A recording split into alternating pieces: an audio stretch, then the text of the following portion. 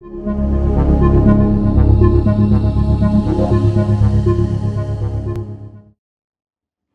everyone, my name is Eduardo and I'll be talking to you about Progradio.jl. This is a Julia package for projected gradient optimization. I have decided to create this package both because there wasn't any for projected gradient optimization in Julia and also because I've wanted to work with a different interface for optimization, which I will tell you all about in a minute. The type of problems that we are concerned with are box-constrained optimization problems. So we have a function f of x that we want to minimize with respect to x. This is subject to lower and upper bounds, and we wish to find that minimizer near a provided initial guess, x of 0. It naturally follows that the Julia implementation would be to create a composite type, including the objective function, the gradient, as well as the lower upper bounds and the initial guess. We can attack these problems by using, for example, line search algorithms. In this case, I've implemented a method by Dimitri Bertsekas, described in this paper, where usually you first have a descent direction computation phase where you want to find from your current iterate what is a direction that gives you descent. In other words, an improvement in your cost function.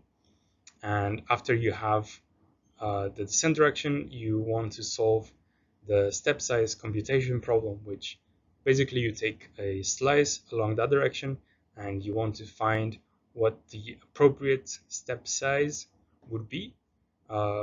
And then once you have the step size along with the direction, you know what your next iteration will be. My motivation actually comes from infinite dimensional optimization problems. So these are problems where there are some parameters which vary continuously, like space or time, in optimal control or partial differential equations. And in these cases, we don't solve just one optimization problem, but rather a sequence of finite dimensional problems. So we start with a coarse approximation, and then we switch to finer and finer approximations. And each of these problems are initialized with the solution from the previous problem. That is what we call warm starting. And it is very important that we can terminate these problems at some desired state in order to have an efficient solution. To summarize, the requirements that we have for these kinds of solutions are that we should be able to define termination criteria that are user provided, and we should be able to expose the optimization state, such as the current information about the problem, also the previous iterations if necessary, the gradient, and so on, such that the user doesn't have to recompute these at each iteration to judge. And we should also facilitate warm starting. These requirements are not really satisfied by the current state of the art, which is the common solve interface, where we give a problem and an algorithm, and we put in the solve function, and we hope that we get a solution out of it. It is true that you can create callbacks, but in those cases, you'd often have to recompute many quantities that you should already have computed. That's why we are looking for a different way of doing this optimization. And the solution was simply to use Julia's iterator interface. So this is baked into Julia. We can just create an iterator. In our case, we've created this iterator function in which we give a problem and an algorithm. And so with this iterator, we can simply call base.iterate on it, and it would give us the state and the cost at each iteration. And we can just simply solve problems and check its progress along the way. We also provide the common solve interface if you are already familiar with it and for a different kind of audience.